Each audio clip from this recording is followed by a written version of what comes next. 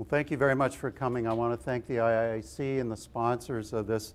And I'm really pleased to see so many people attending and here and curious, interested in learning something about the noise emissions of the turbines. It's kind of a secondary effect of power generation. Noise being unwanted sound, it's kind of a waste byproduct from a work process. And what I've been doing the last 30 years is working in noise control and general acoustics. The last couple of years really of investigation for me were spurred by a lawsuit that was filed by the residents around the Mars Hill wind facility up in Mars Hill, Maine. It caught me by surprise. I've been working on other projects at the time. I've been continuing to work on other projects while independently investigating the noise from the wind turbines. And because of travel time and so on and working on my own time on this, I've mostly been looking at wind turbines in the state of Maine, but also looking at some down on Cape Cod and other ones close by. I'm a member of an international group with a strong United States presence called the Institute of Noise Control Engineering, or INSEE. And INSEE is a professional organization which is dedicated to the analysis, understanding, and control of excessive noise. INSEE has a canon of ethics, which is very similar to the ethics for professional engineers. And I take this canon of ethics very, very seriously. I have my whole career as a noise control consultant. And the first ethic, the first canon in the canon of ethics is stated as you can see on the screen: hold paramount the safety, health, and welfare of the public. It's very simple. It translates for noise being like politics, a local kind of a situation. It translates into being a good neighbor. Now, I'm here from Maine. I flew in yesterday, but I'm actually, in terms of Mainers, I'm actually from away. I wasn't actually born in Maine. I was born up in the Upper Peninsula of Michigan, so I'm actually a Yooper. Yes, go Michigan. Here's a picture of a gas turbine power plant. You might not have ever seen what a power plant looks like up close, but we're standing, well, maybe 150 feet away from a plant down in the Delmarva Peninsula, which I worked on. And this has some state-of-the-art noise control in it. I'll point out a couple of things for you with my handy-dandy pointer from the hardware store. This section right here is an inlet silencer, and it controls the noise that's coming from the combustion section that would otherwise come out the inlet. So it's getting air to burn. It's like a big engine. And, but the noise would come out of this section if it weren't silenced. So we've got a nice big silencer right here. It's kind of a baffled section. You see these sections are sloped down, and they point, if the noise is coming out of it, it sort of points down towards the ground. It doesn't go up. And then in this section up here, this section is a state-of-the-art exhaust silencer. So the air comes in, it goes through the combustion section, and it goes out, and it goes up through a silencer, just like a muffler in a car, only it's really, really big. And it's handling temperatures of 1,000 degrees Fahrenheit. And the exhaust goes up the stack and out. Now, I had the interesting privilege for this project of climbing up this stack and measuring the noise level up there. It melted the soles of my shoes. I had to run up the last 10 feet or so, hand over hand, and get up there and huddle underneath the exhaust plume, which was so hot it was going straight up. And I made a couple of measurements and then scooted back down. So that was some good fun. So what is the story with noise anyway? Well, it really does boil down to noise is local. It starts at a location, it goes out for a ways, and it dissipates in the atmosphere. This chart is the kind of chart that I used to use. In fact, I designed this chart for use at Stone & Webster back in the 80s. The design, my clever part of this was to figure out how far apart these should be to get an accurate sound power level from a series of sound pressure level measurements. Now I know I'm already over your head with this, but basically this is what a noise meter measures, and this is a number sort of like the wattage rating on a light bulb. So this is sort of like lumens, and this is watts. And we use dBs for acoustics, and I will not get into dBs with you because I don't want to lose you. But basically, our ears are compressive. We can take in and accommodate an extremely wide range of pressures with our ears, and we do so with a series of stages of compression in our hearing. So we can, each one of these little levels, 60, 70, 80, these are this is 10 times the amount of energy that's coming into the ear. Now what I did, this is a 16 megawatt gas plant. This is another small gas plant. It's called a package plant. Basically it's you can ship it in on a truck bed and drop it in a facility and wire it up and it's good to go. And it produces about 16 megawatts, and they use it for peaking power. And it makes noise. It takes the air in, it puts the exhaust out. It's got some silencing on the inlet, some silencing on the exhaust, but not a whole lot. They're kind of small, and they're right down on the ground. I mean, they're literally no taller than the ceiling height here. And typically, they get nested in around other stuff at a power plant, and often it's very hard to even measure them from the other noise at a plant. But what I was able to do with this one, which was intriguing, is because it was out a ways from the other units at this plant down in Virginia, I was able to measure what we call sound level versus distance. This is empirical measurement. This is real world stuff. This is not a model. This is the real thing. And it's very handy to measure the real thing, because then when you go to another 16 megawatt plant, you know how much noise it's going to put out, give or take a couple of dB, which is about the best that we can do in the real world out in the field making empirical measurements. So with this sort of a chart, I could figure out, well, what's the sound power level based on working back from this set, a very nice set of measurements. And this is also called a walkaway. So I'm literally holding the meter like this. I'm going to go out of camera, and I'm just walking along like this while the meter's taking measurements.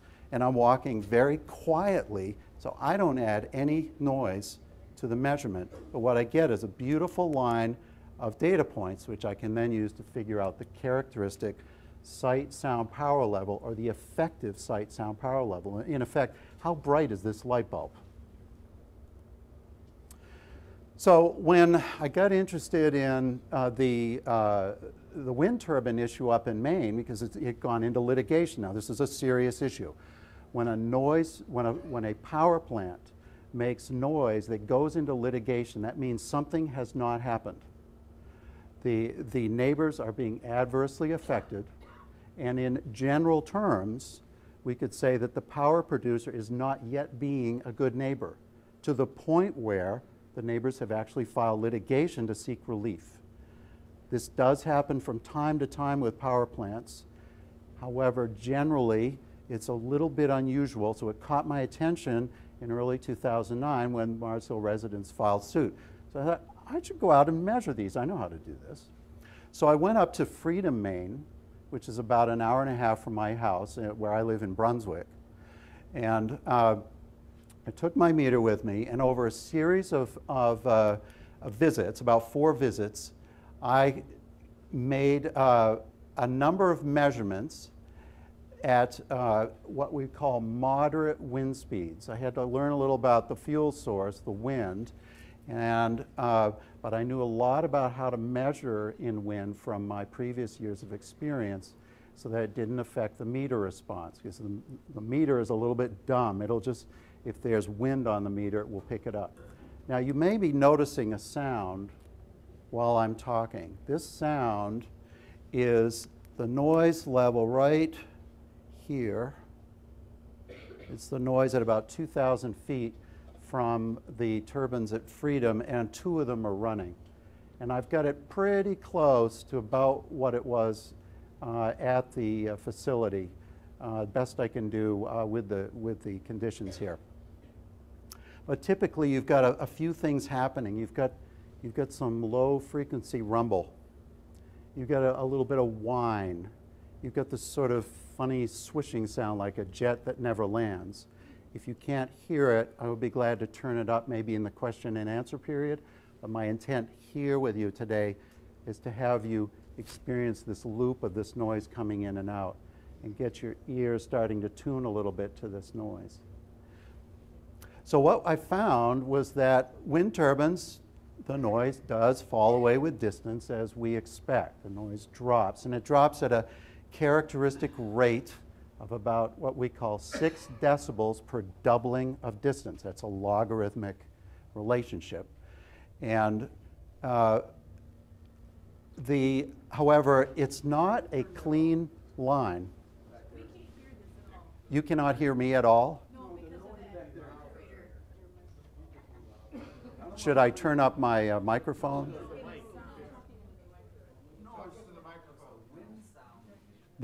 Okay. Shall I use this microphone? No, it's when you turn your head. It's your microphone is off to the side. When you turn your head this way, we can't hear you. When you turn your head that way, it's a lot louder. Fine. So I should just turn like this.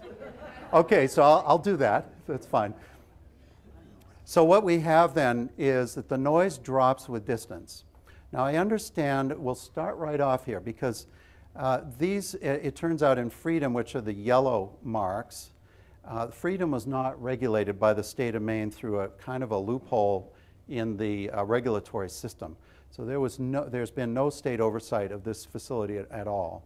I also mapped on this chart the green dots, which are from another facility with identical turbines and identical quantity of turbines, 3 GE 1.5 turbines. And the results overlay very closely for field measurements. But what we see is that it's not a single number. In other words, if someone says it's going to be this level and then that's it, it won't go over that, what I found was that the level of the turbines bounces up and down a lot. And it bounces up and down with variations in the wind speed, with variations in the firmware in the turbines. I must surmise it sounds like the turbines are hunting for power. A gust will come along and then the turbines will speed up a little bit. Maybe the pitch of the angle of the blades changes and it starts to bite into the wind a little bit more, almost like changing the angle on an oar if you're rowing a boat. And that is constantly changing. It's very unpredictable. This is not a predictable noise at all. It's always changing its character. What we found is that the noise level is fairly flat out for a few hundred feet from the turbines, and then it drops off to this characteristic rate for a small facility. And I call this a small facility only in the sense that there are 2 or 3 turbines running in this data set. In some cases, there are only 2 turbines running. But you can see the difference up close, it really makes no difference. The scatter and the spread is wider than I would expect from the difference between 2 or 3 turbines running because they're spread out some 1,000 or more feet apart. Now up here, I had measurements coming in much higher because there was a gusty wind above, not down on the ground, but up in the turbines, and they got much, much louder. And what I would expect is that we didn't catch this amount of wind out at these distances because it died off before we could get this. But what we would expect is that it would drop off also at that characteristic rate. And so this trend of moderate winds would jump up quite a bit when there were higher winds. So what I'm doing right now is describing for you what I'm observing as a noise consultant about what I'm seeing in the real world, in the field. Just basic things. So I understand that Vestas may be proposed for 1, 2, or maybe all 3 of the projects that are being looked at here. And up in Maine, we have a facility called the Kibbe range. And they have a number of Vesta V90s, which are fairly close to the V100s. It's a 90-meter diameter instead of a 100-meter diameter. And they're scattered around in sort of this group on a bunch of ridges. And I went up there and measured the sound level versus distance from the nearest turbine off the edge of this scattering of turbines. And what I found was that the noise level was definitely above, let's say, 45 dB. Out of, if 1,300 feet might be here, I understand 45 dBA, or how we hear, might have been suggested for as an appropriate criterion around here, and that perhaps the noise levels would never go above that. Well, I've measured them going above that a lot at 1,300 feet for similar turbines. And what's interesting is off the edge of a large facility, you don't get 6 dB per doubling of distance. And why is this? Well, as you get far and farther away from wind turbines, the air eats away the higher whooshy-whoosh type frequencies, and what's left is the low rumble. And that low rumble is not eaten up by the atmosphere. It's not attenuated. It's not chewed up. So the low rumble stays, and it adds to the noise level from the nearer turbines. And so what we get is it doesn't drop as fast. Eventually, when you get far enough away from this group of turbines, then it would start to drop again at 6. But there's sort of intermediate range near a group of turbines where it doesn't drop quite as fast.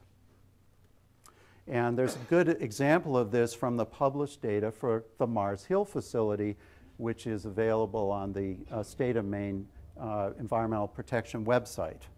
And these data are the highest hourly sound levels that were measured by consultants like me during evaluation of the post-construction noise measurements, noise levels.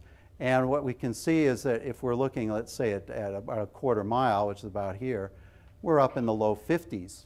And this is the average level, not the highest level, but this is the average level. And here's our 6 dB per doubling, which I expect close in to the nearest turbine because it's going to do what we call control the noise level at the meter. But then as you get further away, we see this emergence of a slowing of the drop with distance. The other turbines are adding in, and then I expect that somewhere out here would start to drop at 6 again. It's very hard to get readings out that far. Oh yes, okay. So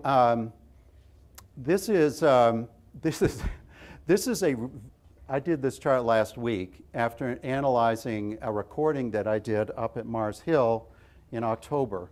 I went up there with my colleague Steve Ambrose, and we recorded, we stayed overnight, talked with the neighbors, learned about what it's like for them, and then made some recordings. And while we were there, I noticed that I was experiencing something like Jurassic Park. There were these booms coming from the turbine facility that I had never heard before, and except in a movie theater. And what's interesting is that Steve did not hear them, but I did. And we're both experienced professionals in this field, and we have different hearing. We're two different people. So what I've been doing is looking at the recordings and saying, where's that boom coming from? I know I've experienced this before, and I realized it was in a movie theater. And I finally located it in what we call the 31 hertz octoband. This is a low, deep rumble. And movie producers use energy in this band to give a dramatic feel to an event, like a dinosaur stomping on the ground. Yes. Let's see. All right. How's that, all right? Does that work better? Okay, thank you. What's your time scale on the bottom? This is 1 minute. 1 minute. So in the space of 1 minute, I'm getting a boom that I'm sort of getting the hair going up on the back of my neck. What is that coming from? And that happened several times. And I analyzed it using, we don't really have something quite as detailed as this in the US, but Poland has a standard for evaluating excess low frequency noise, which is this level in the 31 hertz octoband. And then there's a German standard, which is a very complicated calculation, which I did. And what I did was show when the calculation exceeded the German threshold, that would indicate there is excessive low frequency noise. And that seems to line up with the booms, more or less. I mean, I'm getting clusters of these exceedances according to the German standard. And then I used another one, which actually can be done with meters that we use here in the US, where you measure the dBA, the A-weighted sound level, and you measure the dBc, and then you subtract them and see what the difference is. And interestingly, when the difference is over 17 dB, which is, I think this was recently referenced in some literature, and I may be able to get that for you if you contact me. When that difference was over 17 dB, when I plot this, it seems to line up very well with the booms. So both from my personal experience and from my interviews with the residents at Mars Hill and the other facilities, and the measurements that I've taken and analyzed, it's very clear that there really is substantial and excessive low-frequency noise that can occur near facilities, near wind turbine facilities. So why does this happen? What are wind turbines doing to make noise? Well, they have an enclosure up at the top of the mast called a nacelle, and they have all their gear in there. This is the power plant right here. And so that the power plant generates mechanical noise, gear noise, whines, things like that. There's a note here that says this whine is predominant with small turbines. That's more noticeable than the aerodynamic noise that you get from the sweep of the blades through the air with the large turbines. The tonal noise shows up. This is this particular recording that I'm playing has a tone in one of the octave band, third octave bands, and it's very prominent. In the state of Maine, that actually exceeds the limit that they allow for tonal noise content in a particular third octave band. So I've highlighted it to show that a tone can actually be heard, and it can also be measured with a standard meter.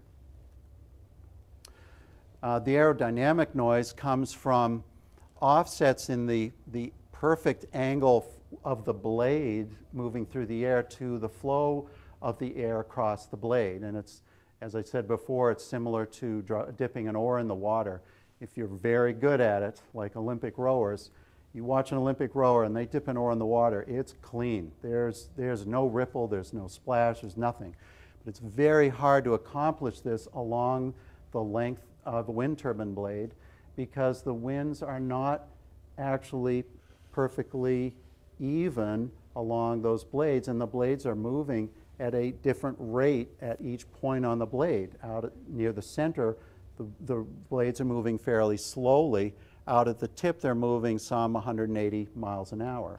At about 50 meters per second, or about, what's that, 112 miles an hour, something like that, something called a tip vortex appears on the end of the blade. And that tip vortex is like this spinning section of air that you saw earlier in that photograph of the ocean wind facility with the condensation streaming off of the turbines.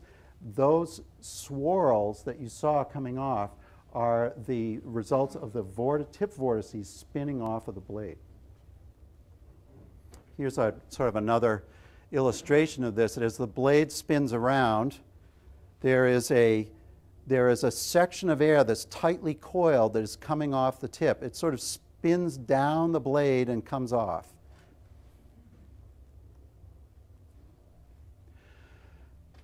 This is to give you some scale in terms of where the blades are and what kind of air they're handling. This is the fuel, and where we are as human beings. Give you some scale. Down at our sound meter height, which is typically we use 5 feet, a normal listening height for people, give or take. We're right down in here. That's about it. Trees may extend up. You guys don't have that many trees out here, do you? But I've seen a few here and there. We have a lot in Maine. But they extend up about this high. The wind turbines start quite a bit higher than that. And in fact, in the atmosphere, we have this sort of layer of turbulent air from friction coming across the land that comes up sort of underneath this lower section. The blades are spinning in this other section of air that typically is above this ground or surface layer. That can come up into this area, but typically it's underneath it. There's no real given rule about this, and it can change a lot. The atmospherics can vary quite a lot. But as you can see, typically the wind speeds are much higher aloft than they are down on the ground. And in fact, you can often have conditions, especially at night. We've observed this in Maine. I believe it does happen here quite a bit, where you have no wind down in trees or on the ground, and you'll have appreciable wind up here, certainly enough to drive the V100s, which can turn on at, I think, about 3 meters per second. So, they are operating in a range where you might have very low background levels down where you work and live. Now, up in that range, though, you can have some interesting things happen. The wind speed can be operating and coming in at different directions based on the height. You can have a different speed depending on the height, as we saw in the last chart, and you can also have a combination of these speed and direction changes. So when you have those and you're trying to get perfect power delivery through a blade moving through these, the blade is not necessarily going to be able to catch that perfect angle to get a nice, clean, quiet transition through that air as it's coming around. And when that happens, you get variations in noise level. And this is an example. This is this recording. The noise level is going up and down. In some cases, sort of pausing as the two turbines sort of relax or look for another chunk of air to process, and then they start working, and the noise level will bounce up and down as the blades move through the higher wind speed at the top, drop down to lower wind speeds, and you get this whoosh. And that's the whoosh at 2,000 feet tends to control or shape the sound signature for the A-weighted sound level.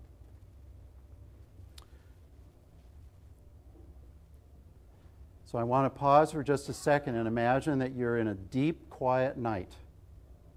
There is nothing going on. You're not near a highway. Work's done. People are home for the evening. And they've gone outside to get a breath of fresh air, got their parkas on, their hats, their mittens, and they're standing outside their house.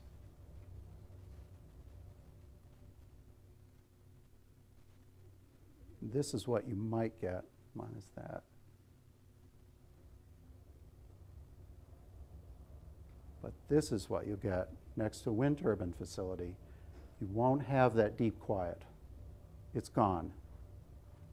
In Hull, Massachusetts, they've had aircraft flyovers for a generation. There are people there who've grown up not knowing what deep quiet sounds like. Their psychology has shifted to accept a higher sound level.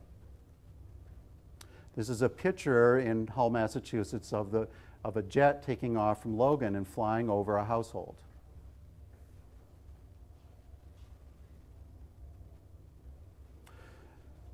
So now, what do we do with the noise? What makes sense for being a good neighbor when you're designing a power plant? Now, most of us never even have to get into the business of designing a power plant. In years gone by, it's been done by engineering firms.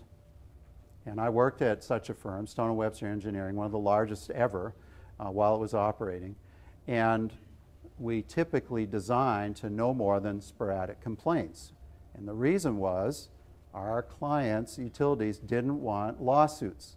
Lawsuits are very expensive, and if a judge decides to shut down the facility while they're trying to work out the problems, that can be very, very expensive.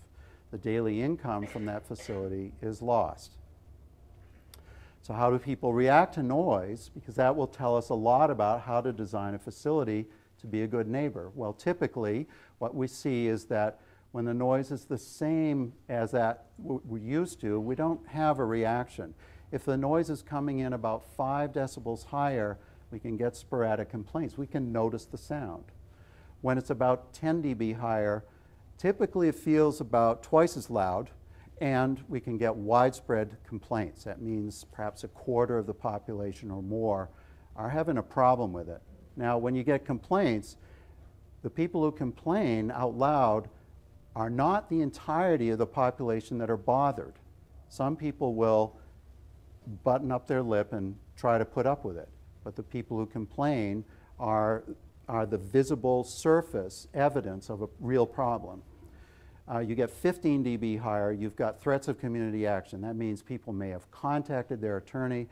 They have reached a level of it's intolerable for them. They want something to change, but they haven't yet reached the point where they're going to take serious action. At 20 dB, there is serious action that usually involves either litigation or some very pressing interaction with the noise producer to change the problem. Now, this is true for bars. It's true for highways, airports, any large noise producing source that's creating a noise that's objectionable for nearby residents. So in the early 70s, following the work by the Air Force in the 50s to create a kind of a scaled, stepped approach based on this 5, 10, 15, 20 dB approach, the Air Force created a siting manual for siting airports so they wouldn't have problems. And the EPA drew from this, and the EPA also determined the noise level that people are experiencing all over the country. Now, you won't be able to read this graph, but what it does is it shows in a number that I'll explain in a second. These are the number of people in millions. So this is 10 million people. This is 100 million people, and this is the entirety of the population in 1974, about 214 million people. And the lowest noise level they went to is about 20 dB. So they figured the people out in the farthest reaches of the wilderness, say in Idaho, for example, they're going to have very low sound levels. And then as you go into the urban areas, the sound level goes way up, and you have progressively fewer and fewer people exposed to much, much higher sound levels. The mandate for the EPA was to figure out what guidelines to set to protect the public welfare.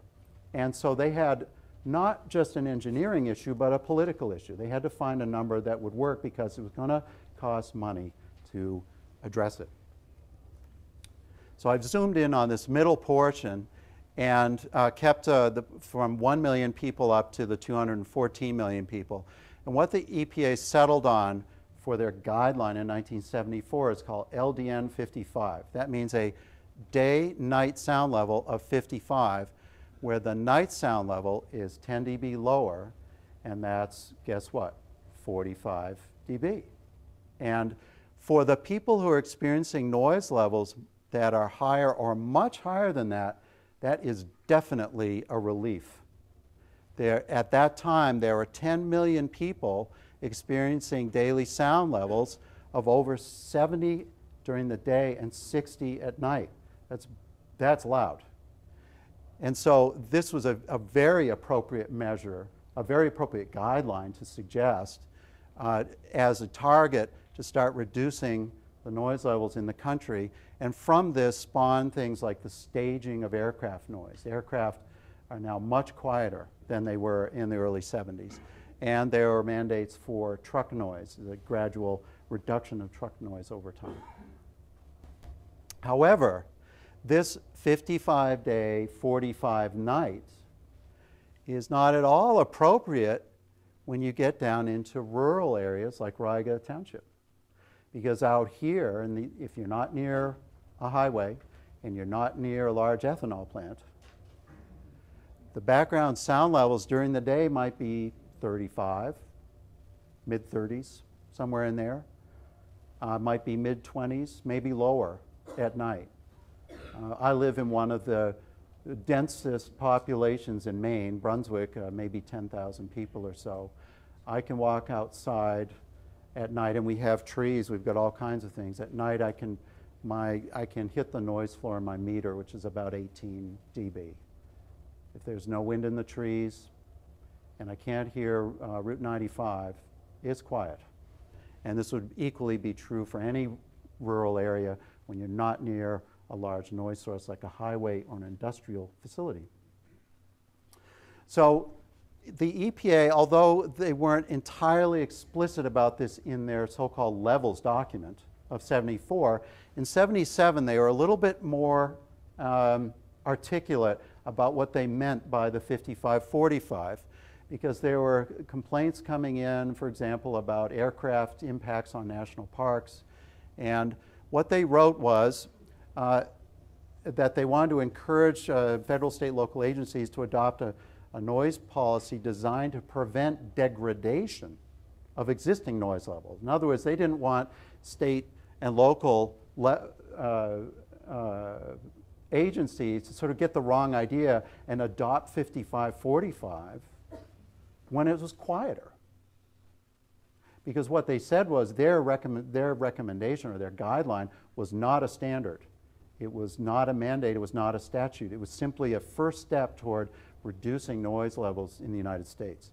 And so what they said in 77 was that a non-degradation policy could be incorporated into land use planning in an effort to reduce potential increases of noise levels.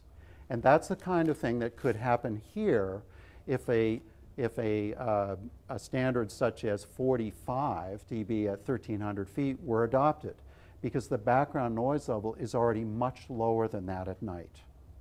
Although I have not yet measured it, I would expect it to be in the low to mid-20s at night. That's an increase of 20 dB. Now, from my previous slide, what does that suggest? That suggests litigation. Now, in a number of times in my career, I have actually seen litigation precede the facility being built. Not because people had gone out and measured the background sound level and done the calculation and figured out, oh, well, this will go up 20 dB, I must sue. No, what has happened is that people have an innate understanding of their quality of place. People who own homes and live where they live. And there's this funny thing that happens. People actually respond to facilities that are going to degrade their natural environment before it happens. And I've seen it more than once. So in the 1974 levels document, the EPA, in its wisdom, provided a way to figure out if noise would be objectionable. And they did this by studying 55 facilities, all kinds of different facilities. And they normalized the data by relating it to the background sound level, and then grouped it into the severity of the complaints that have been observed at these sites. This is empirical work. This is sort of down-to-earth science. How are people actually relating to real plants? And what they found was that there's a relationship, understandably enough, between the sound level and the response. As the sound level goes higher, the response gets stronger. And again, they were working here with that day-night sound level. And this graph is normalized to residential urban. Now, Riga is not residential urban. None of the counties around here are. Toledo could be residential urban. If you owned a home in the residential section of Toledo, that might be residential urban. Residential urban has things like aircraft flyovers. It has this pervasive, soft background din of traffic from cars driving all the time, day and night. Maybe not nearby, but maybe 500 feet down the block, a mile away, and so on. And all of those cars, thousands of cars, sort of add up to this background din that occurs in urban areas. And the people there do not have the same expectation of quiet that people in places like Maine and Riga Township do, where it's quiet at night. So what I did with my colleague Steve Ambrose, who's a member board certified of INSEE, we've worked together some 30 years now, is that we thought, well, we should take the EPA method and turn it into something that people could understand when they hold up a meter or when they read a noise prediction and the application says, well, this is what the noise level is going to be. And what we did was we normalized it to a year-round operation in a quiet rural community. All of these adjustments for these normalizations are in the EPA document. And you can write to me. I will send you the papers that I've done on these things. I also have some on my website at randacoustics.com that outline how this works. It's actually very, very simple. You don't have to be an acoustician to do it. You just have to have an understanding of what the community character is. Is the noise source going to operate year-round? And does it have people had prior experience with the noise? For example, in Hull, they have had prior experience with off-the-ground aerodynamic noise, aircraft. So when a wind turbine comes in that makes that same kind of aerodynamic whooshing from the vortices spinning off the blades, that's not news to the people in Hull. They've heard this for a generation. And then is there tonal or impulsive character present? And as I showed you earlier, wind turbines are definitely capable of producing an impulsive character. And they create tone. So with these adjustments, and then converting to what we call the equivalent sound level, which you would also understand as the average sound level, like I was showing with my trends. Not the maximums or the minimums, but the average. Then we can see what is the community reaction going to be in a rural area. So what is it? Well, if we look at 45, which has been suggested at a quarter mile for Riga Township, a quiet rural area, what we see is that we are predicting strong appeals to stop the noise or moving right to litigation. And if we look at lower noise levels like 40, we've got widespread complaints. At 35, we have sporadic complaints, maybe widespread complaints. At 33 and down, we have no more than sporadic complaints or we have no reaction. And this is because Riga is quiet. And you have no experience with this kind of noise, and it has a specific character which is unusual, and we hear it. Whether we like it or not, we're going to process that sound to figure out if it's speech or if it's a hazard for us, if it's dangerous. So what have other researchers found with wind turbine noise? Well, two Swedish researchers found through a community study that the percent of people who are highly annoyed, that means that they are experiencing activity interference. They want to read a book in the evening, but this noise is bugging them. Or they want to sleep at night, but it wakes them up. Or they want to sleep at night, but they can't get to sleep. Or they want to sleep at night, but they are afraid to go to sleep because it might wake them up later.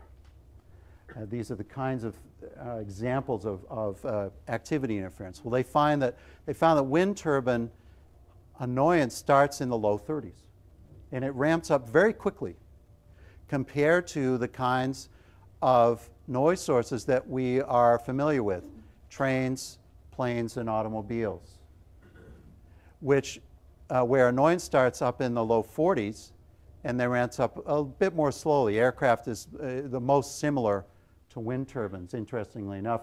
They have approximately the same kind of sound. They make this aerodynamic whooshing sound. This study was with pretty small turbines, 150 to 650 kilowatts in size. But I will say this, these turbines have tip speeds that are over 50 meters per second. So these turbines were generating those tip vortices. Why is this so much steeper? Well, there's no general agreement on it, but people think, in my neck of the technical woods, think that it's because there is a low frequency content, and it has this very unusual, unpredictable character that people can't get used to. So does this kind of assessment based on the EPA method published in 1974, does it work? Well, what we did was we graphed the Pedersen and Way reactions, or the amount of people in the community that were highly annoyed. We mapped those into the range of reactions, and then I plotted the actual reactions at the 3 sites in Maine, Mars Hill, Freedom, and Vinyl Haven. Both Mars Hill and Freedom went into litigation. Mars Hill has been in litigation, will have been in litigation now for 2 years, I think in March. And Freedom went into litigation. They spent over $55,000 from their own savings accounts. These are the nearby residents, trying to get some assistance from the local regulators, the planning boards, from the state and from the Board of Environmental Protection, and they were ultimately denied. So the facility has continued to operate. The people there have been unable to sell their homes. Some have moved away. This is true in both facilities. Mars Hill, I understand there are people who have tried to sell their homes or want to but haven't even tried because they don't see any point to it. Vinyl Haven is an island off the coast of Maine. They recently installed 3 turbines similar to Freedom, and they are currently, I believe, headed toward litigation. They have retained an attorney. They have filed formal complaints with the state. They are in a kind of a give and take process with the state. The facility has worked hard to try to resolve the complaints. They've done very complex studies of what are called noise reduction options. They didn't have a satisfactory outcome from that. They didn't find a significant improvement with those so far. And they have had strong appeals to stop the noise. They have had, within a certain distance, widespread complaints. And this is typically within a half a mile, quarter mile definitely, some perhaps out to a mile, but this is it. Noise is local.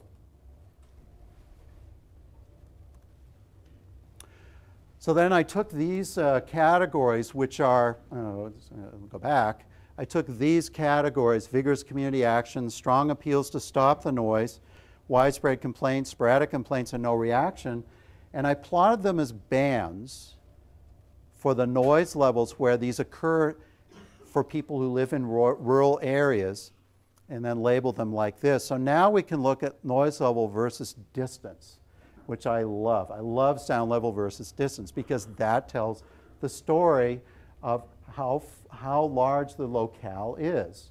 Where does noise stop being an issue? Well, at Mars Hill, these dots are actually near residents, and these are the noise levels, the highest hourly noise levels that we saw earlier, the average noise levels, not the maximums. And we can see very clearly from this chart that there is a very clear correlation between the noise levels and the predicted reaction from the community. And the noise levels don't drop down into where we'd like them to be from a design standpoint. I want to design to no more than somewhere in here. We don't really get there for maybe a couple of miles out at Mars Hill, maybe 2, maybe even 3 miles, but definitely over 2 miles. At Freedom, which is has 3 1.5 megawatt turbines, here's our characteristic line with distance, and we have to get out to essentially a mile before we're in the range, a good design range, to be a good neighbor, where we're getting no more than sporadic complaints. I don't want to design to widespread complaints. I don't want to design to strong appeals to stop the noise or vigorous community action. This is not a good neighbor in here. This is where you start getting into good neighbor territory out here. You're not bothering people who live nearby. Same thing with Vinyl Haven.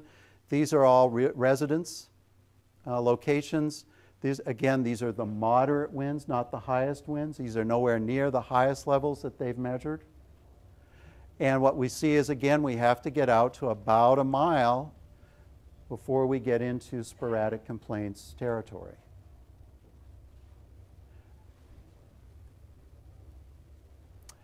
Here's another facility. This is down in Falmouth, Massachusetts. This figure was published by an acoustic firm who was hired by the town to study the noise levels at a nearest neighbor, well, actually in a whole range of locations around a wind turbine that started up there, a Vestas V82. This is sort of the small cousin of the V100. This is a smaller unit. I think the blade control might be the older model stall control versus pitch control, but these are the kinds of noise levels that we see from this particular turbine. The range at amazingly, 1,300 feet, quarter mile, 34 to 51. These are 10-minute minimum sound levels from the wind turbine. The orange dots are without the turbine operating, and these are the background sound levels in Falmouth, Massachusetts, and they're in the high 20s. This is sort of what I expect for that area. So it's a little bit more densely settled, and they have a fair amount of traffic on a couple of roadways, but this is not unusual for not quite a rural area. This is sort of what I expect, so mid to high 20s. But the turbine comes in very clearly, about 34, maybe clusterings in the mid-30s, and comes up here. These people have hired an attorney. They are in serious negotiations. They have filed formal complaints. These noise levels for them are very excessive. So I mapped those noise levels to this chart to see what was going on. And it kind of makes sense. Sometimes, maybe at the quietest times, the turbine could be a good neighbor. Down at the very lowest levels, it's right at the edge of sporadic complaints. It never gets down into the no reaction area at 1,300 feet. Typically, it's going to be in widespread complaints, and some portion of the time, it's going to be at noise levels that are up in the strong appeals to stop the noise and vigorous complaints category. Again, this is not good neighbor territory up here. So how does this relate to public health, which is one of my main concerns as an INSEE member? If I'm designing a plant, or if I'm looking at a plant design, I look at it critically and think, is this going to protect public health? Is this design, does this make sense? Is it sensible?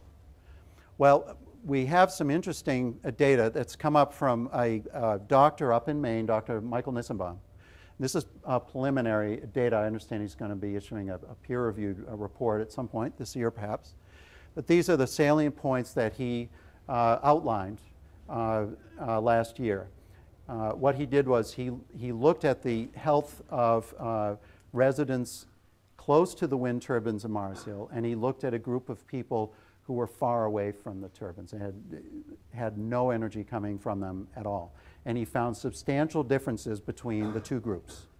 And so this is kind of a medical field study with a control group, with people who have been exposed and people who are not exposed. And what he found was that he found sleep disturbance and sleep deprivation and multiple illnesses in his medical assessment that cascade from chronic sleep disturbance, including cardiovascular disease and metabolic disturbances up to diabetes. These are things he has measured. He found psychological stress, which can result in additional effects. This is from the undiluted neuroendocrine response to a stress. We can control our reactions to things, but not necessarily when we're asleep and wake up from an audio disturbance. But these stresses can result in additional effects, including cardiovascular disease, chronic depression, anger, and other psychiatric symptoms, and these are in his opinion as a medical doctor, so I'm simply relaying these things to you. He found increased headaches. He found adverse changes in weight, which people did not want. He found auditory and vestibular system disturbances. These are things like people are dizzy. And he found an increased requirement for and use of prescription medication to feel better. Now, these are all medical consequences of living near the turbines. The people were there before the turbines came in, and he found that these things were occurring for those people. In his recommendations, he said he found a high probability of significant adverse health effects for residences located within 3,600 feet.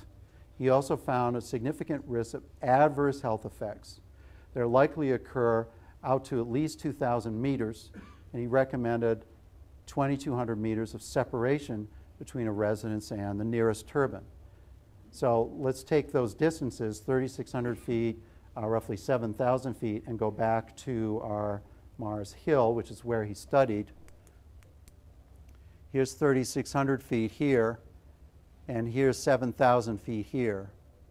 And so he's getting down close to about 40 dB or so as a minimum separation distance based on the actual measured noise levels.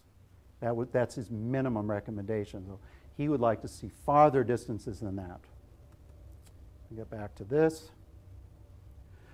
Now, there are other substantiations of this EPA normalized method for assessing community reaction to a noise source. At the Kibbe facility in Maine, it's very remote, and the nearest residences are well over a mile away. We have seen no reactions from the residents that are up there. I think they may be as far as 2 miles away, about 10,000 feet. At Vinalhaven, the neighbors that are farther than a mile away, the village where most of the people live is some 7 miles away from the turbines. They have no reaction at all to the wind turbines. In fact, it seems, from my understanding, that they don't understand what the problem is. In Hull, Massachusetts, they are under the Logan flight path, the southeastern flight path, and they have daily exposure to aerodynamic noise and urban noise levels. And so they have a previous exposure to the same kinds of noise. They have no expectation of quiet. And so they have correspondingly you can work with a shorter distance to have no reaction from that community. And they've had no complaints. So I can summarize by saying that, and I can get into these technical details about the noise control options. So what I wanted to do is present to you the community reaction side to this. I can tell you that I've read dozens of wind turbine applications or different submittals for approval either on a local or state level, and I have not seen the kind of community assessment that I've shown you here. And this is the kind of thing that we would normally do first to help our clients understand what kind of thing that they'd be working with, what kind of distances they might have to work with, or what kind of noise control they'd have to work with in order to be a good neighbor. I have not seen that in the wind turbine applications. It may be there, but I haven't seen it. So I can summarize by saying the only reliable noise control options I've found so far is sufficient separation distance set during permitting. Because once they're in, they're in. They're not going to be moved. If they go in at a specific distance, which is a problem for nearest neighbors, the only reliable noise control option that I have found is shutdown. I have not seen noise control, noise reduction options, these, pitching the blades a certain way or changing them or slowing them down at night. I haven't seen evidence that submitted by wind industry that shows that those work reliably. The best test I know of was done at Vinalhaven. They didn't find anything significant for it. So that's my basic presentation. I want to thank you very much for listening and for coming and digesting this technical information.